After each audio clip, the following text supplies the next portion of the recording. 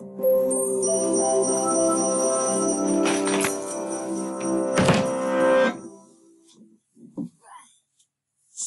you sucked all of the moisture out of your brain and broke it down to its constituent nutritional content, what would it look like? Most of the weight of your dehydrated brain would come from fats, also known as lipids. In the remaining brain matter, you would find proteins and amino acids, traces of micronutrients, and glucose.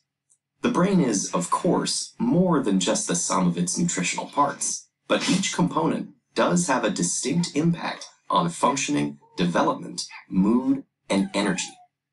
So that post-lunch apathy or late-night alertness you might be feeling, well, that could simply be the effects of food on your brain. Of the fats in your brain, the superstars are omegas 3 and 6. These essential fatty acids, which have been linked to preventing degenerative brain conditions, must come from our diets. So eating omega-rich foods like nuts, seeds, and fatty fish is crucial to the creation and maintenance of cell membranes. And while omegas are good fats for your brain, long-term consumption of other fats, like trans and saturated fats, may compromise brain health. Meanwhile, proteins and amino acids, the building block nutrients of growth and development, manipulate how we feel and behave.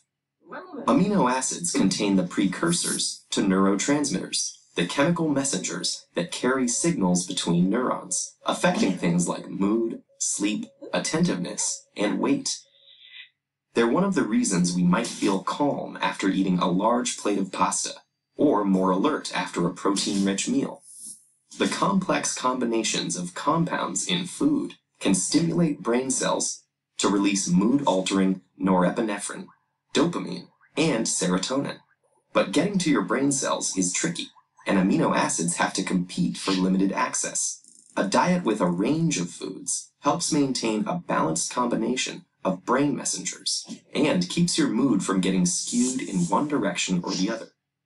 Like the other organs in our bodies, our brains also benefit from a steady supply of micronutrients. Antioxidants in fruits and vegetables strengthen the brain to fight off free radicals that destroy brain cells, enabling your brain to work well for a longer period of time. And without powerful micronutrients like the vitamins B6, B12, and folic acid, our brains would be susceptible to brain disease and mental decline. Trace amounts of the minerals iron, copper, zinc, and sodium are also fundamental to brain health and early cognitive development. In order for the brain to efficiently transform and synthesize these valuable nutrients, it needs fuel, and lots of it. While the human brain only makes up about 2% of our body weight, it uses up to 20% of our energy resources. Most of this energy comes from carbohydrates that our body digests into glucose, or blood sugar.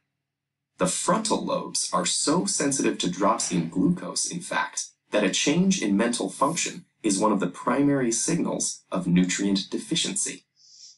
Assuming that we are getting glucose regularly, how does the specific type of carbohydrates we eat affect our brains? Carbs come in 3 forms: starch, sugar, and fiber. While on most nutrition labels, they are all lumped into one total carb count, the ratio of the sugar and fiber subgroups to the whole amount affect how the body and brain respond. A high glycemic food, like white bread, causes a rapid release of glucose into the blood, and then comes the dip. Blood sugar shoots down, and with it, our attention span and mood. On the other hand, oats, grains, and legumes have slower glucose release, enabling a steadier level of attentiveness. For sustained brain power, opting for a varied diet of nutrient-rich foods is critical.